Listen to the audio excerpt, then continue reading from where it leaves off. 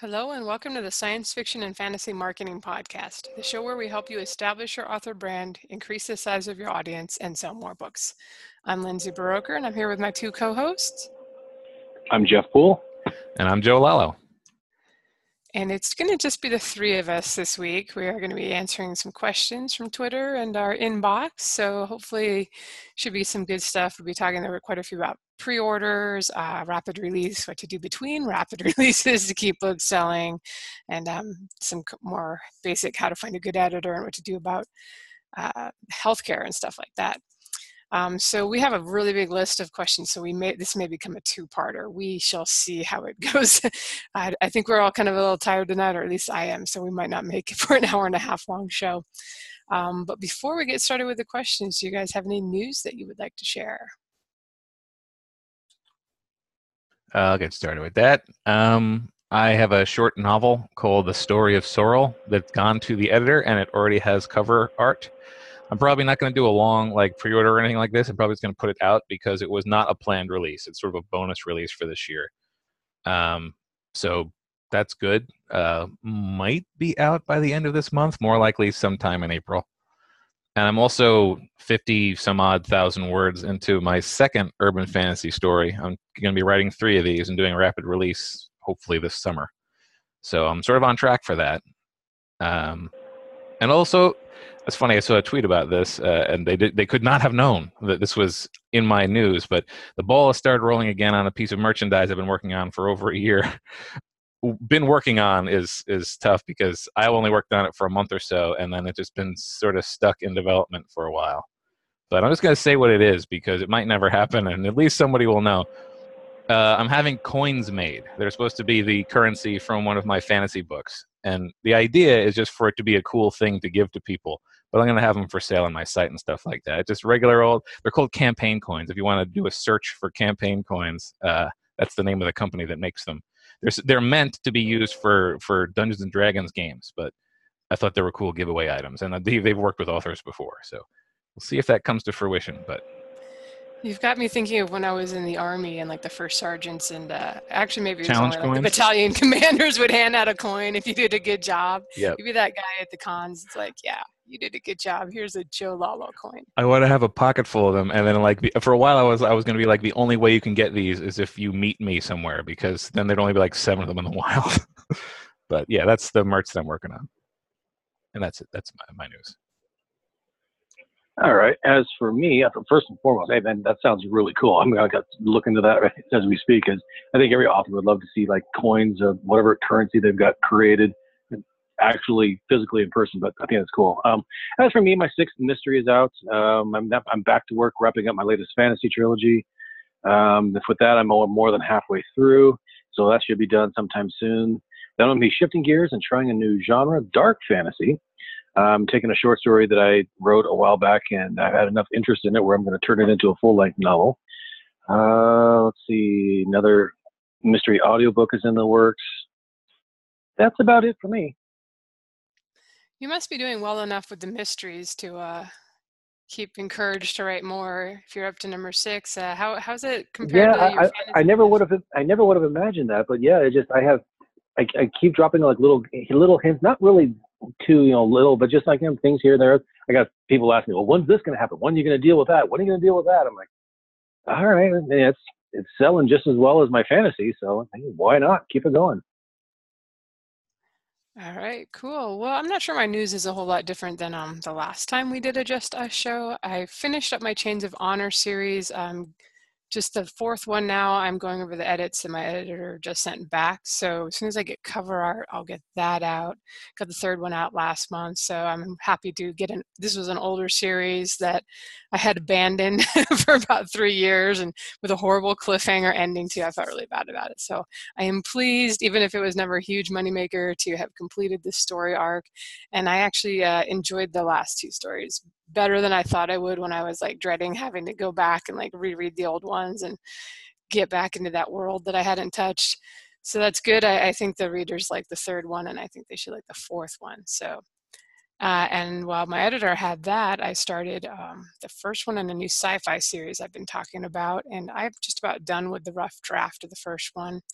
think it'll end up being around 90,000 words in the end. And I'm going to do what Joe's doing with this urban fantasy probably and hold the first three. And I'm going to shoot for May is my release month, which is not that far away. So I have to write 2 and 3 pretty quickly. But that's all I have on the slate right now. So that would be good. And we shall see, because it's been a couple years now since I released into sci-fi with a big series. So I guess 3 years ago I did my Fallen Empire series. So we'll see how much more competitive it is, how much it's changed. You know, it seems like stuff changes every month on here. And I've been a little checked out this winter since I was just working on old stuff and not worrying too much about what the latest Amazon algorithms are doing. Although I saw something today or this week while I was buying some books that where the also bots used to be, it had something like recommendations. Have you guys seen that yet? And it had like 3 books I just bought in the recommendations, so it seemed completely useless in compared to what we had before. Have you guys seen that yet? I personally haven't noticed it, but now that you've mentioned it, I got to go check it out to see what it's going to recommend to me. I have noticed that the area, I didn't even really notice that it was not also bots. I just have noticed that that section of the screen does tend to contain basically the last 2 books I bought, along with a bunch of others. So yeah, it's kind of a curious change to make. Yeah, I mean, there were a couple in there I could see checking out. They were like related, same genre.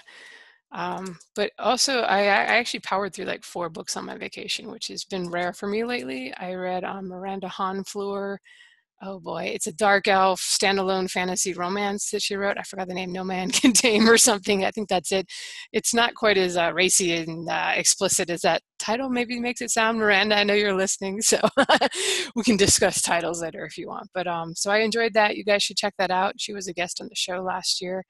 And I'm also reading an older series. It's called The Lunar Chronicles. It starts with a Cinderella sci-fi story where the Cinderella is a cyborg. So that's what drew me into it. It's kind of YA, but I mean, it is YA, but I usually don't like YA, and I've been enjoying these. I just started the 4th one. So if you guys need something to read, you can check those out. And if we don't have any more news, we can jump into the questions. Sound good to you guys? Sounds good to me. Let's do it. All right. The first question is from Dre. Dr. Dre. For rapid release for a 5-book series, would you recommend the time gap between releases be 2, 3, or 4 weeks? And for somebody using it to rebuild their readership, would you recommend Amazon marketing ads on the first book to help train Amazon algorithms? You guys want to answer first? Sure. Again, I haven't done a rapid release officially, but I've obviously been paying attention to what people say. My opinion on it and what I plan to do with mine is I like the idea of, for the bulk of the series, even though I'm only doing 3, but for the bulk of the series, I think 4 weeks. You don't want to go longer than 4 weeks, but I like 4 weeks between most of the books because it extends the amount of time you're doing the releases and therefore reduces the amount of time before the next release you do. Like, you'll have more time to write the next stuff. But you might want to do a shorter one just for the between the first 2 books, like 2 weeks between books 1 and 2, and then 4 weeks thereafter. And as for the advertising, yes, absolutely. I think you should probably do some sort of ads to get things rolling on the first book.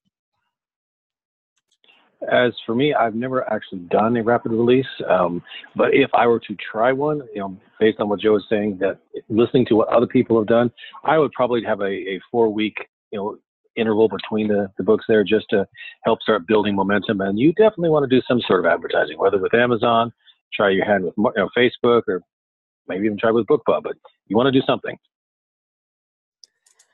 In my case, I have done the rapid release probably 4 or 5 times now, at least with the first 3 books. I've done 1 week apart for the first 3, and I actually did that with the last series, and I felt it was a little too close. Like, there wasn't enough time for the majority of the people to have gotten through the first book before the second book was already there. And I've done it in the past with a 2-week gap in between, and I like that. I think for the first 3 books, I'll probably do that for my next series. The only thing where if you're going a week apart or even dropping them all on the same day, if you can sell well enough, your odds are better of getting some of the KDP All-Star bonuses, if that's what you're doing, if you're trying to get a whole lot of page reads in a month. And I've done that in the past, and I try to do like the releases in the second half of the month prior to the one where I'm hoping to get enough reads for some of the bonuses. And I usually have, even though most of my stuff is wide, if you have like one series that's selling well, and it's probably going to have to be in the top 200 or 300 on Amazon and have a couple books like that, maybe up in the top 500 to make it. It gets harder all the time, but I think I made it with like 5 million page reads total for an author bonus. I've heard it's 3 or 4 now for an individual book bonus. I often will get them in the UK and Germany for longer. Like I'll continue to get them usually for a couple months if the series is doing okay. So that's one reason why you might want to cram them closer together, but by doing it a little farther apart, you have longer time where you have potentially a title and the hot new releases.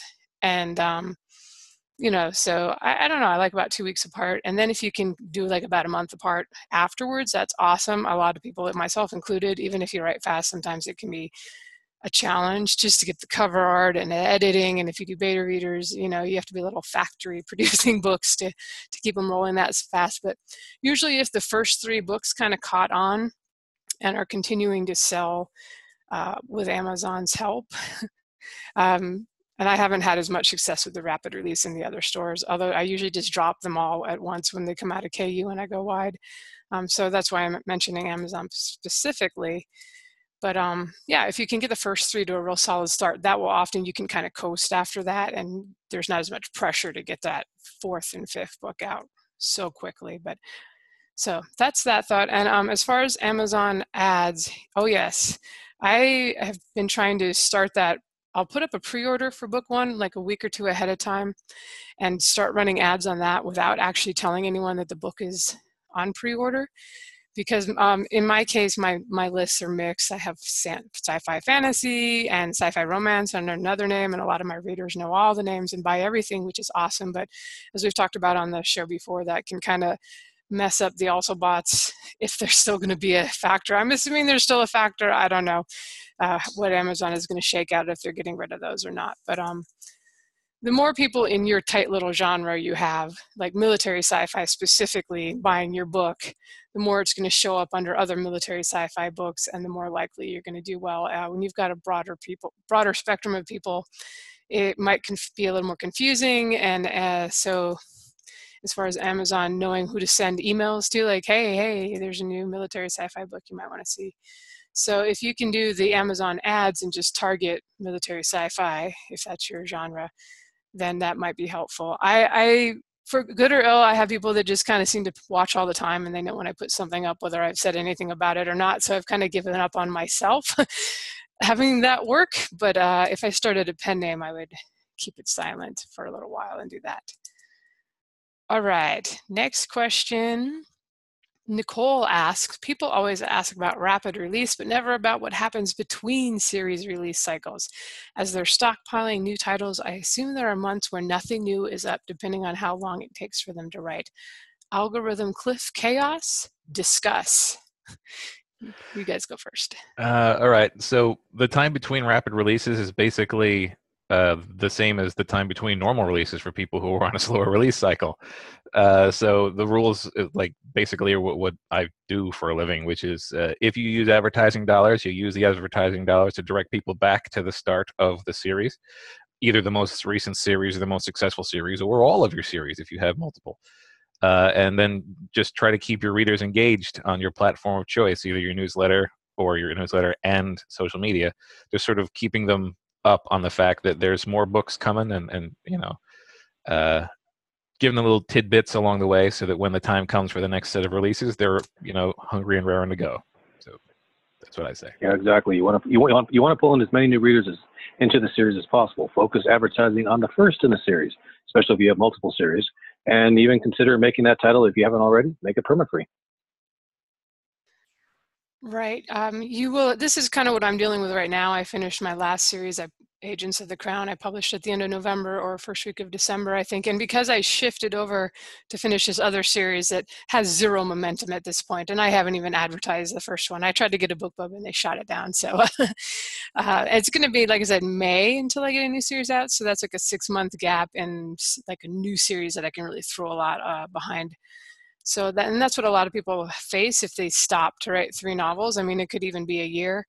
So part of the thing is if you're going to do this strategy, you really got to put a lot of effort into the launch of that original. You should do like the 3 rapid release books. And once you've finished the series, I mean, I would probably be working on the next series before book 6, the final book in the last series, drops, so that you can keep it going. Or you just have to accept, like, hopefully you made enough during those months that you were selling well. Hopefully that's what we hope from the rapid release, that things are, I can only speak in my case, it doesn't drop off entirely, especially if I leave stuff in KU. There's like a longer period where it coasts a little downhill, but it doesn't go away entirely. And you'll see a lot of people still continuing to advertise their early books, like throwing a lot of money in it if they're making more than they're spending. So, because there's stuff out there that I go check the top 100s, like what's in sci-fi romance? I haven't been there for like a year, and it's the same, 10 books are in the top 20 that were there, a year ago, because the authors are presumably spending a lot on advertising and presumably making enough that it makes sense to do that. You'll probably figure it out pretty early on if your series has legs and if it's worth putting a lot of money into it. I usually don't. I don't have anything running on AMS right now. I had to change credit card numbers, so they stopped with the 2 or 3 I had running, and I just haven't gone back and set it up. But like the guys were saying too, if you just plan a few sales in that in-between period too, when you don't have any new releases, if you can get a book club, that's always awesome. I was lucky. I had like 2 on my box sets, my free box sets in this time, and that's always good, especially that gives me a big boost on the non-Amazon sites. But even if you can't get book club, there are a lot of sites, and you can do various things, plan a group promo with other offers.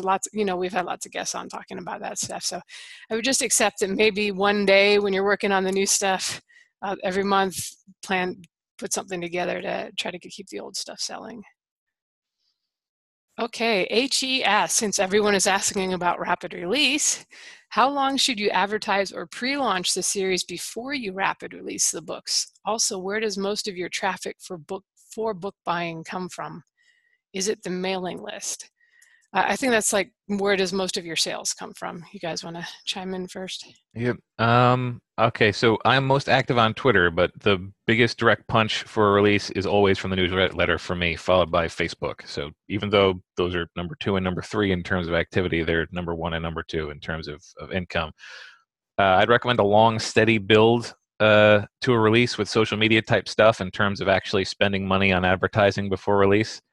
I'd probably keep to the month of the release. Like if you're spending money, you want it to be closer to the release, if not the week of release. Certainly after the pre-order link is handy, obviously. And, you can extend that out a little bit if you've got like a prequel novella or something that you can advertise so that they can get to that. And then by the time they're through reading that, we're closer to release time. But you want to focus your money on driving traffic to close to the release date as possible. Yes, I mean, I haven't done any rapid releases, but for my normal book titles or book launches, I predominantly use Facebook, to build up the hype. I use my newsletter, just like Joe. That's number 1 and number 2 for me. As for advertising a new release, I'd give it a week, maybe 2 before release date. I wouldn't try to do anything longer than that. I will definitely kind of talk up something new that I'm working on and share snippets on Facebook. So in a way, I'm doing it as soon as I'm working on it, which may be like in the sci-fi series here, it may still be a couple months from release. But if I write something that makes me laugh, I share it with them, and then maybe they're getting a little bit excited. I've never been one for cover reveals, I guess because I'm just underwhelmed by this activity as a reader myself. Covers never do much for me, but if you have a really awesome cover, that's something you can do. As far as I'm not sure if this is part of the question, but if you're wondering how long of a pre-order you should do and how much effort you should go into advertising that pre-order, I've seen a couple of people say lately that they've had pretty good success with the longer pre-orders, even on Amazon, but those people also have really big audiences. So it may be limited success. If you're pretty new and people aren't actually out there Google or Amazoning your name, is that a proper verb there? That may have limited use. I'm still doing only about a week or 2 maybe for the pre-orders when I launch a new series, and that's basically so I can get the link to give if I'm going to try to get like e-reader news today or whoever else will advertise a new release. so I can get the link to give to them, and also so the also bots, which may or may not continue to be a thing, will populate. People will start to buy it, because you may have noticed if you release a book and just announce it, you don't even have like a sales ranking. Often you don't have the category stuff filled in. It seems to take 3 or 4 days for Amazon to get all that stuff onto the sales page. So that's why I do it. I wouldn't spend a lot of money advertising a pre-order. You know, we mentioned that you can do it. I spent only a little bit when I did that. I did that with Fractured Stars, just trying to get the right audience that, you know, that was kind of a sci-fi, space opera, sci-fi romance audience for that one, to try to get them in the also bots. But because it's a pre-order, you cannot get KU set borrows yet. So you're advertising only to people that are willing to pay full price. And if you have those people may fall through, their credit card may not go through. So, it's like, how much work do you actually how much do you want to pay to get those? I would just do a little bit, like maybe $5 a day or something on AMS ads for a new book one. And for what most of my sales come from, the mailing list is definitely the biggest all-at-once punch. With Facebook, I'll do a boosted post to my Facebook audience, and that will be my second all-at-once punch. I kind of alternate. So usually I do the Facebook post. Speaking is difficult. The Facebook post first, and then the next day or a day late, 2 days later, the email list, in order to just kind of stagger things a little bit. Those are my two biggest things. I get very few sales from Twitter, even though, like Joe, that's probably my most active platform. And then I get a lot of sales I'm not sure. They're a few trickle in from Amazon advertising. I'll get a few little boost if I'm able to do like e-reader news today, or I think Book Barbarian may do new releases. I'll have to check. It's been a while now since I launched a brand new series. So I'll get a few there. A lot of them I think just come from people that aren't on my list, or read the email a week later, going in and buying the books. I assume some is if you're able to keep in the top 100 for your categories, that some are just organic, people finding you. But I think it's a lot of people who maybe read me before but aren't super fans that are on the list and following the Twitter and the Facebook and all that. But definitely the mailing list is the biggest bang for the buck, especially since that cost me nothing. Other than whatever $20 a month that I pay to maintain the list. Everything else, especially Amazon ads and Facebook ads and the like, can cost you thousands of dollars depending on what your budget is and how much you spend. All right, Jeffy, who was a guest just the other week, asks or says, on one of the shows, someone mentioned that a short pre-order lead has less impact on the spike and decline than a long one. Can you guys talk about that? Oh, and let me add this.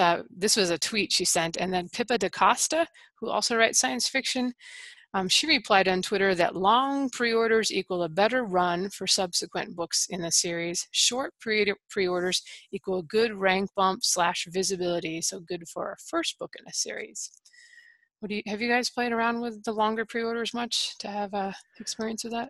I have done a fair number of long pre-orders and a couple of short ones. Oddly enough, I'm usually not too worried about hitting a giant peak with my releases, mostly because my releases are, for the last few years, have been late series releases, so they're not going to have a huge hit except from fans of the series. But yeah, the long pre-orders, particularly in my experience on Barnes & Noble and iBooks, have a major rank impact because when all the pre-orders are applied on the release day, the rank, it's as though they were all purchases on release day. So you get a gigantic spike on that day. That at least was the case for the last couple of long pre-orders I did. I don't know if that changes. So that's like on other stores, it's really good. Amazon, that's not the case. During Amazon pre-orders, your ranking is changing with each pre-order as though the purchase was happening then. So since right around announcements is when the largest number of sales come in, if you have a long pre-order period, then all of the pre-orders that are coming in are sort of spreading out the impact that would have been there on launch day if you hadn't had a long pre-order. So since they're not compounding for the rank on release day, it sort of cannibalizes your rank if you have a long pre-order on Amazon. That said, you're still making all the money off of those sales. You're just not getting the rank off of those sales. So it's really up to you. Yeah, I've noticed that. I've had a couple where I've done it on Smashwords, a couple on longer ones on Amazon, and it's the same thing where, usually when I know how much the sales jump when, on the day of release. And Amazon for me, it's better if I don't do the pre-order just because everything gets hit at the same time and it looks better in the rankings. But for the Smashwords, yeah, Barnes& Noble, iBook, Kobo, they all seem to really like the long pre-orders. So I haven't really done too many pre-orders, but the ones that I do, I'll actually do it through Smashwords, which handles all the retailers except for Amazon. Yeah, no, nothing against you guys, Amazon.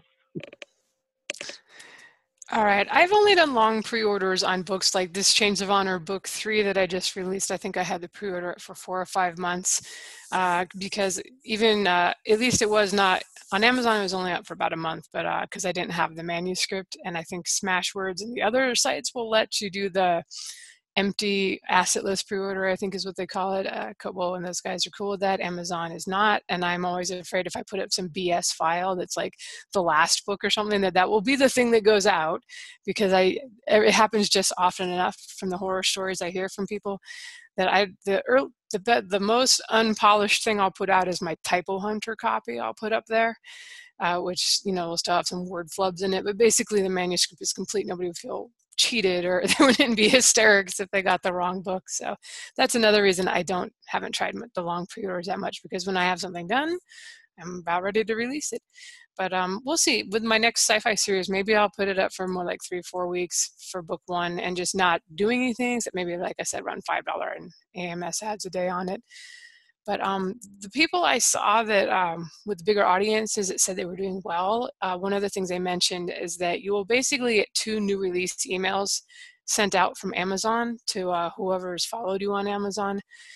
Hopefully, Amazon's a little unpredictable with these. I've got in mine recently, like this last year or so, I've been pretty good about sending them out for my stuff. I follow myself so I can see that.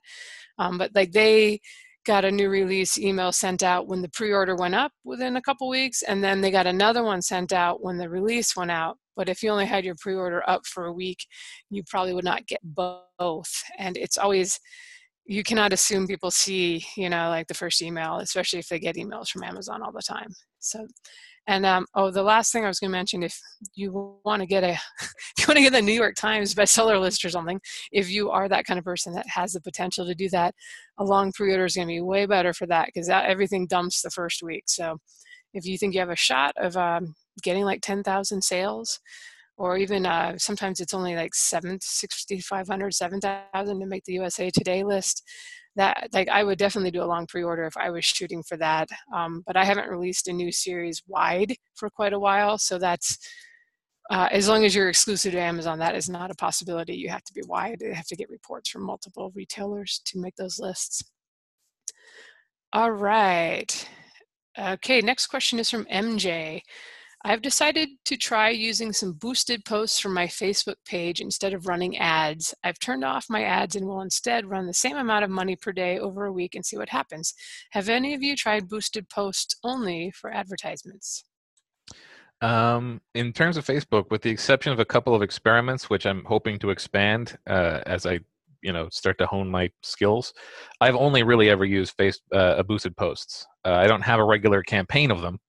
I just, when I have like a periodic boost to get the ball rolling on releases, basically. So a new release email, or maybe if I have like an audiobook come out for an older book, just basically a new product, sometimes I'll boost a post.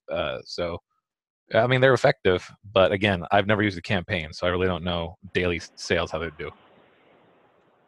As for me personally, I have not ever used a boosted post. The advertising I've done with Facebook has just been normal campaigns on it. And I will even then, it's been a little while, so can't help you there, unfortunately.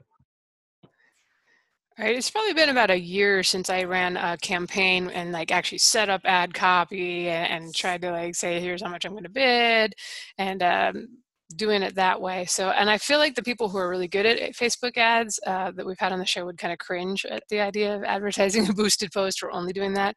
But honestly, that's what I do most of the time, because it's quick and easy. And I get a whole lot of organic interaction on my Facebook to my author page posts.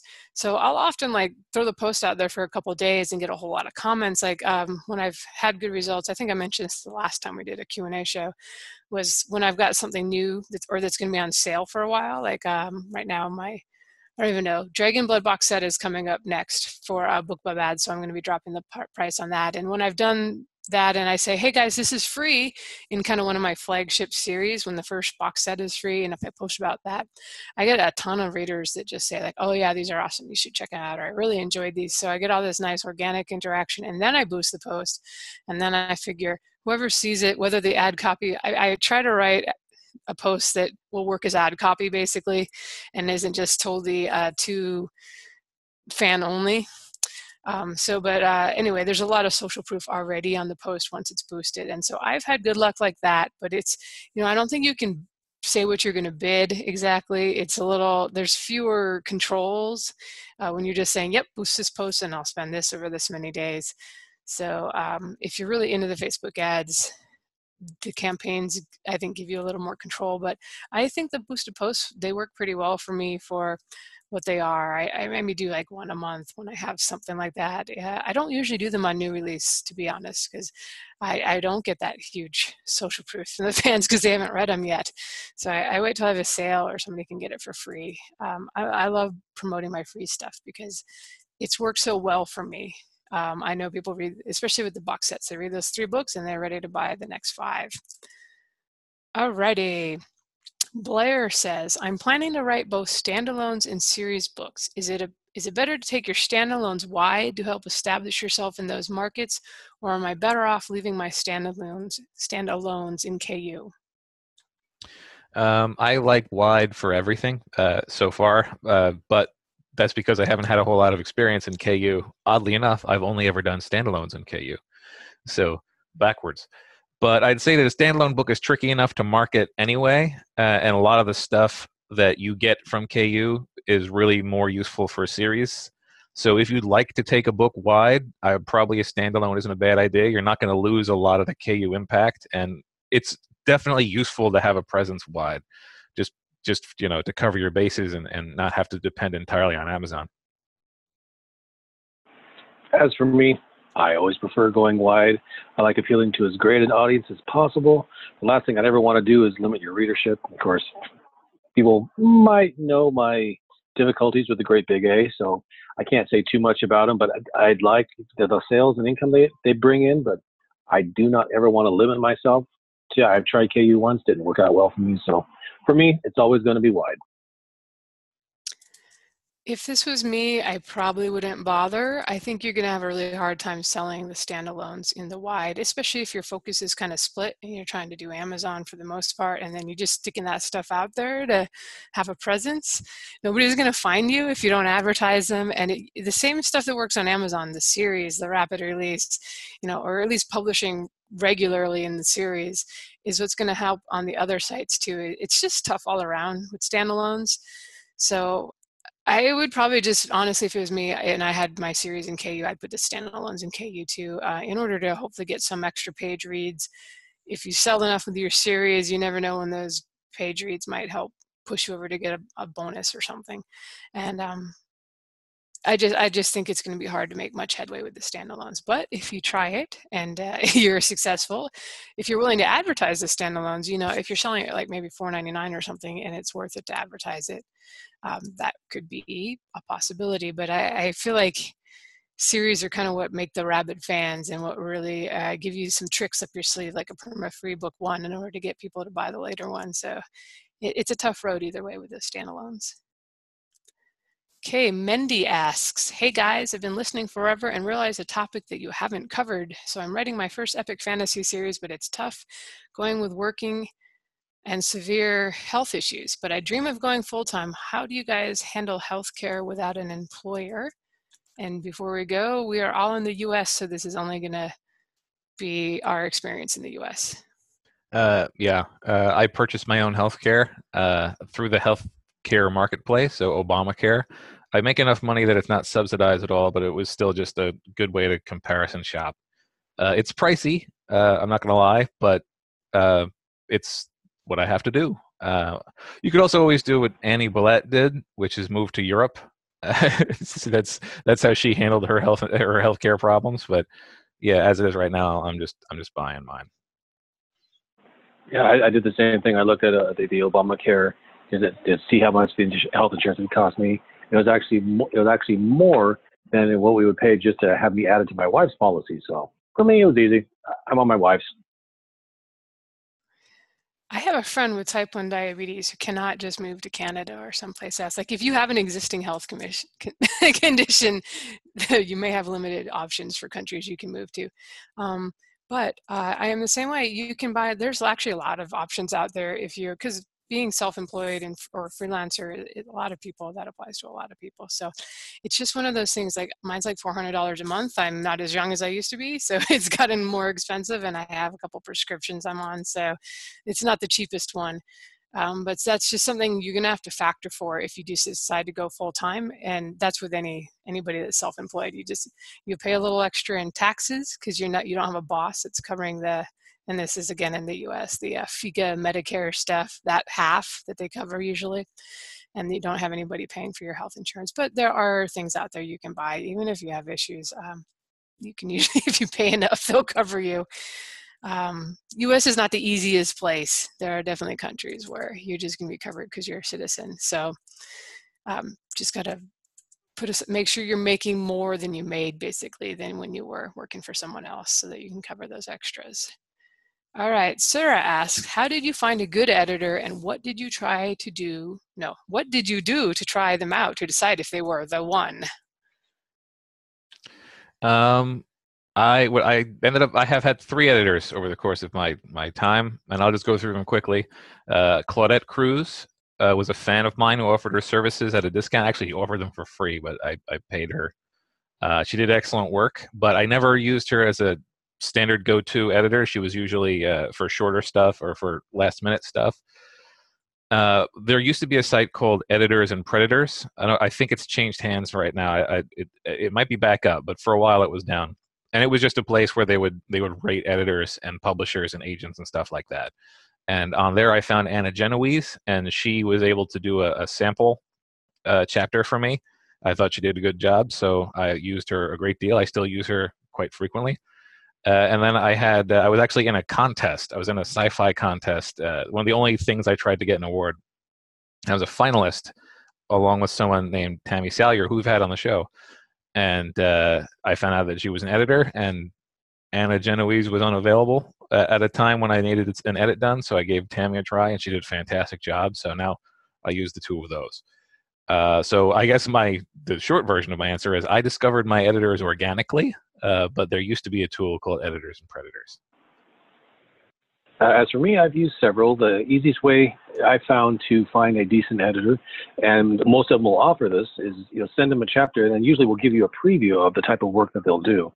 So what I did is I actually came up with probably one of my more difficult chapters, full of made up names and heavy on fantasy elements, that sort of thing. And those that actually responded back and did a really good job with it, those are the ones I decided to go ahead and give them a try. And if I like what I see, then I'll give them a chance. In my case, I had 2 editors for my first book who did not work out. First person was an English teacher. This is never a good way to go. Not that English teachers can't be good editors, but it's a different profession, really. You want somebody that knows the Chicago Manual style backwards and forwards and is used to editing for a living, ideally. The English teacher thing can work if you're on a budget and it's a friend of a friend, but I had a really bad experience. So I was kind of like, where is this guy? An English teacher? It cannot be in any country where standard stuff is used. So I found my third person, and I've kept her for many, many, many, many books now. And it's just a matter of how do you find if they're the one? You work with them for a project, and if it was satisfying on both sides, you can keep working with them. Like Jeff said, most editors will do a sample edit of a chapter. They may charge $25 or something and then put that towards the cost of the full edit if you go forward. That's pretty common practice. Be a little nervous if you find somebody that won't do that. And then you can see from that, like, are they being overly picky? Are you disagreeing a lot with what they're saying? And make sure you look up what they're, don't just assume unless you really have a strong background in that. I often am like, oh man, that can't be right. And I'll Google it before I say something, because I'm like, oh, well, sometimes I was wrong. So that's kind of just, it's a little bit trial and error. Sometimes you get lucky. I know Readsy has a marketplace. I'll put the link in the show notes. That they list a lot of professional editors. I think they're going to be a little higher priced folks in general, or because it's what they do for a living. It's not like a side hustle, and so they actually need to be paid a decent amount. I've certainly heard of indie authors finding folks that work for less. So yeah, I guess that's about it on that. Oh, Jonathan was also wondering about the best ways to find an editor specifically for science fiction, such as space opera. And I guess my question is, do you want a developmental editor, somebody that's going to actually analyze the story, tell you your characters are weak, your plot has holes in it, or do you just want somebody that's going to copy edit and make sure all the sentences are grammatically correct and seem to make sense on the sentence level? Because you don't need a sci-fi person for that. If you want a developmental editor, I've heard that, I've never done this because I have beta readers, and before that I workshopped my stuff online for the first couple novels. So they got all kinds of feedback from other writers who are some of the hardest critics. But I've heard that you can often find the editors that the traditional publishers are using. A lot of these folks, I guess they are freelance to traditional publishing, or they just do stuff on the side.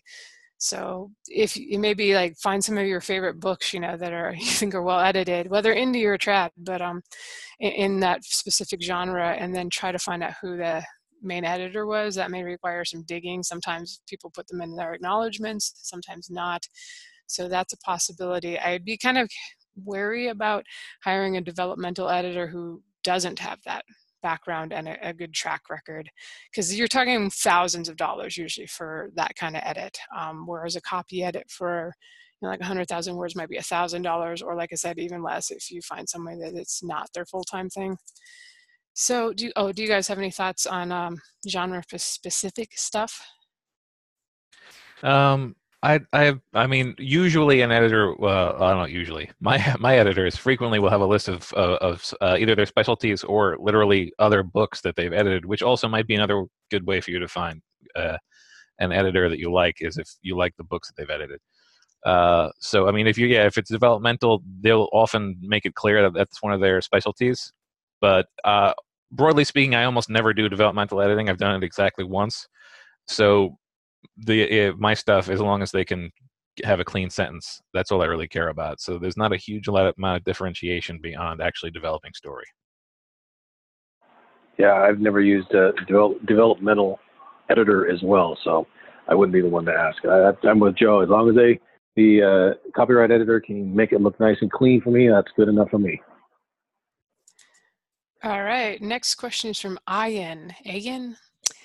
He asked, do we have any thoughts about Readsy Discovery? Speaking of Readsy, this is a service where you pay a fee and get potentially tons of reviews and exposure on their platform. It looks good for exposure. And I wasn't really aware of this yet. I think I'm on Readsy's mailing list, so it's probably passed by, but I think it's fairly recent. I looked on the page. Did you guys look it up? It looks like you pay $50 and they list you, and maybe you get reviews and sent out to their people on their mailing list. And I looked into it very briefly, and it seems it's probably somewhat similar to like NetGalley or something like that, where you're making your book available to a group of people who are reviewers. I've never been one for paying for reviews, so I probably wouldn't use it. I'm not recommending that you don't. I'm just, in my personal, the way I do things, I probably wouldn't use a service like this. So, and since I haven't used it, I certainly can't tell you how it goes. So. Yeah, I've had similar type of things where people have sent me emails and whatnot and said, oh yeah, you see that you got a book that's released, and for X amount of dollars, we'll go ahead and give you, we'll make sure you get those positive reviews. I'm with Joe. I don't advocate anybody paying for a review. To me, it loses the credibility if you do something like that. So I just absolutely refuse. I don't know enough about this to really give an intelligent opinion.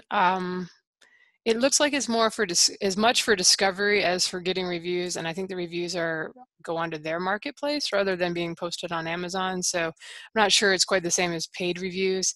Um, I'll look into it when I have my next series launch. I'm always looking for sites where I can get promoted before you have reviews, before you're running a sale, just on a new release. Because I did the BookBub one, their new release thing announcement last August when they first started it, and that did not pan out for me, and it was like $420 or something. So I'm willing to throw $50 at something just to see what happens. Less for the reviews in my case, and more just like, oh, if it's another place I can have an announcement come out about a new book, hey, I'll give it a try. But yeah, we can, if any of us hear more about it later, we can bring it up again, or if we try it and if it actually moves the dial, or if anybody here has used it already and wants to leave a comment in the show notes for this episode, we would certainly accept that. I don't know what episode number this is, guys. Let me check. Okay, it's going to be 222 on marketingsff.com. Alrighty, now he has a second question too. If your book has reviews in the non-US Amazon stores, is there a way to merge them all to the US store since it's the exact same book? And the answer is no. No. Oddly enough, it does work in reverse. Frequently, you can go to a non-Amazon US store and it will have all of the reviews from Amazon.com, but it doesn't work the other way. I've noticed that's only until you get your first review in that store. Because I've seen Canada, that happens to me a lot because it's such a small store. It will take longer before I start getting reviews from there. I'll be like, oh, I have 8 reviews there. And it's like, oh no, it's the .com reviews that they brought over. But, if you are the kind of person who gets lots of international reviews, I suppose you could always try to direct people to Goodreads, where or any other platform agnostic review site. I think Library Thing is probably still a thing, but those are places where you can gather reviews from all over the place and not have to worry about where they came from. I guess just be happy that you're getting reviews elsewhere. Yeah. Sorry, Jeff, go ahead. No, I was just saying I don't really have anything else to add to this one either. You're pretty much at Amazon's mercy. All right, and Diana, next question Diana says, what are the most surprising / unlikely income streams you've developed in your writing career? In my case, it was the translations. I have got translations in a lot of different languages now, and I hadn't realized just how valuable that income was because it's irregular. It's basically traditionally published, which means I get paid on like quarters, and actually I get paid whenever I cross a certain threshold, which usually takes about 2 months. But I was prepping for my taxes this year, and I went through all my 1099s and found that my record keeping and the 1099s were off by like a 5-figure number, and I was confused as to where that extra money was. And then I realized it was all from the German translation. I'd made over $10,000 on the German translation. So I was very surprised, considering particularly I had never actually pursued translation. They approached me. And the other one that surprises me is Patreon. I don't make a lot of money off of Patreon, but I expected to make $0 off of Patreon. So the fact that I have a steady monthly income from Patreon is impressive to me. As for me, mine was with the audiobooks. I kick myself in the butt every time I think about it because I waited so long to get on that particular train. And now that I'm on it, money just keeps coming in. I just have, I have more and more demand for more titles, and I just keep converting more of them over. So that would be it for me. If your books are selling well, try and get them over to the audiobooks because that's just more money in your pocket. I don't think I have anything that was unlikely or surprising that's come up for my fiction in the years I've been doing this. I make much more on the ebooks, and that's kind of what I expected since the royalties are high, and I can sell them inexpensively and still make good money on each sale. I certainly make money from audiobooks. I never had a translation that sold well, and I would say the only surprising income that was pretty awesome was when I used to do nonfiction. Man, this is a long time ago. I don't know if you can still make as much, but I used to make a lot from Google AdSense on my moderately trafficked blogs on home improvement. And I had a site on swimming pools for a while that was making like 5,000 a month back in like 2004. So it was crazy at the time, and that was partially being in there kind of early and putting together good content before there was zillions of content sites out there, and jumping on AdSense right away when it came out. So I'm pretty sure it's still out there. No idea who's making what now with it, since I've shifted entirely over to my fiction at this point. Okay, Jane asks or says, I'd like to hear your thoughts on the building and usefulness of Facebook pages and reader groups. For me, I get most of my best, like in terms of usefulness, I get most of my best fan interactions and feedback on Facebook. I built it entirely organically. I have links in my, I have a ribbon at the bottom of each of my newsletters that has all the social media places there are. And up until very recently, I had specific links in the back matter to all of my social media things. And that's how I got everybody onto my Facebook fan page. It's not a huge fan page, but again, it's all organic, so all the activity there is genuine. As for the reader groups, I have a couple of reader groups that I have refined from the regular fan page and from the newsletters, and they're very great for organizing and talking to fans and distributing files because basically everyone is on Facebook. So yeah, that's where I am with pages and reader groups. That's yes. For me, I've met and friended quite a few fans on Facebook. I have my own private group for fans, readers, which I refer to as my posse. That's the ones that will help me come up with character names if I need it, or just possible suggestions.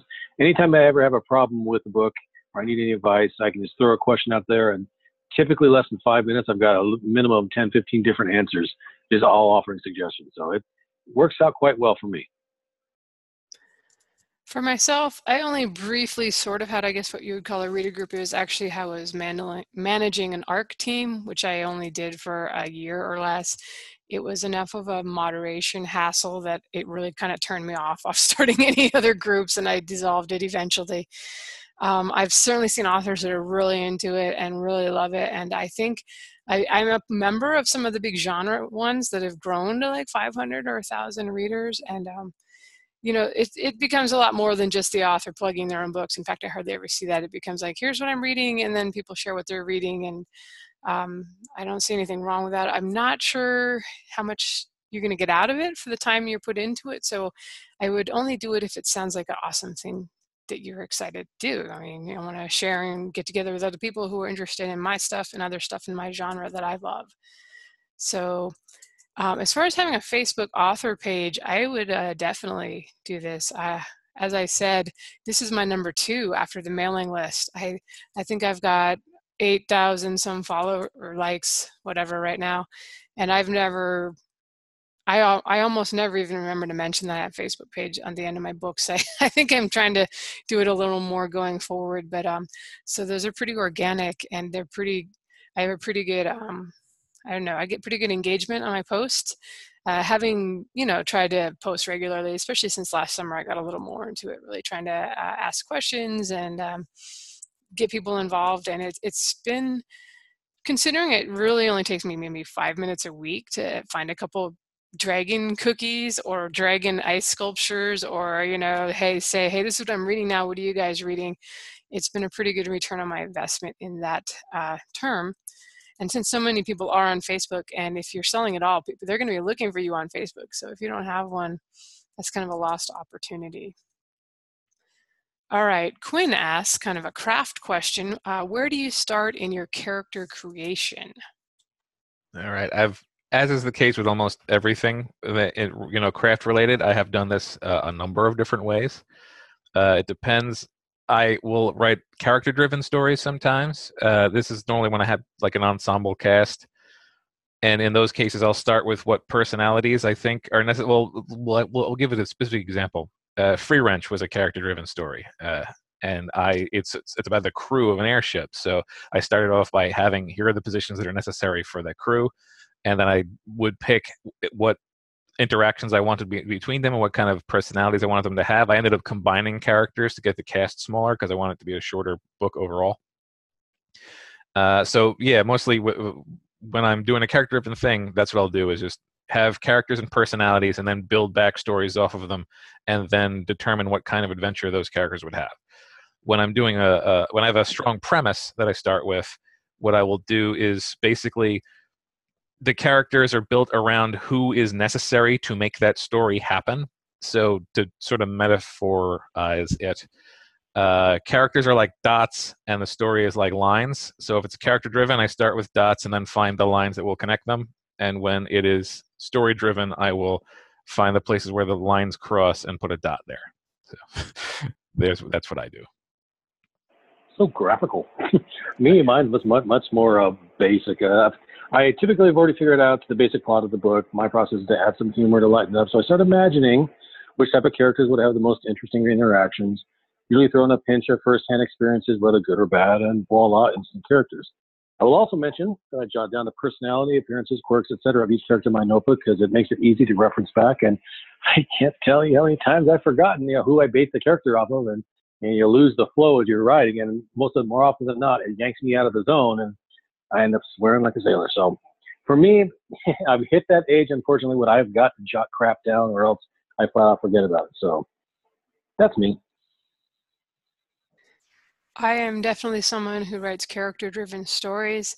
I've occasionally had the plot idea first, and it's not that that can't work for me, but almost better. I think I get almost always I get better stories if the character is what comes to me first, and it's usually the main character, or maybe there's two main characters if there's going to be a romance thread. And then the other characters in the plot I figure out along the way, but the central character will kind of be a fulcrum, and what's going on with him affects everything else for a whole series. For example, like my Fallen Empire story, it's the story of a mom who was a pilot and fought in a war, and then the war's over and she finds out that her husband died and her daughter is missing. So the whole premise of the 8-book series is she has to find her daughter. And so that becomes basically the core plot of it. And, there's lots of side stories and stuff that go on along the way. But for me, I think just having a character who has some major issues that they have to resolve makes for very interesting reading, whether you're doing mysteries or sci-fi or thrillers. If the reader doesn't have a reason to really care about and connect with that character, you just kind of lose them with book one. It's only going to be some hardcore folks that are going to keep reading for no reason. So for me, that's the most important thing. Like, I feel as a reader myself, I'll go almost anywhere with you on the plot, as long as it's not too boring, if I really enjoy the character. All right, we've been talking for about an hour and we still have a lot of questions left. So we're going to go ahead and break it there and pick up next week talking about audiobook marketing, or it might be 2 weeks. I was out of town last week, and it looks like Jeff's going to be out of town next week. So we might not have a show next week, but we will get back with the second half of these when we are able. And I thank you very much for listening. Do you guys have anything in parting you want to say? Not really. Just say, Dave, thanks for listening, and take it easy. Yep. No, I think I covered it all at the top. So, yep. Just thanks for everything. All right, cool. And this was, as I said, episode 222 at marketingsff.com. If you want to come and comment or chime in on any, if you've used was it Reezy Discovery or anything else that we talked about, and want to let people know, come on in and we'd love to have you. Thanks for listening, everyone. Have a good week. So long, everybody. See you later.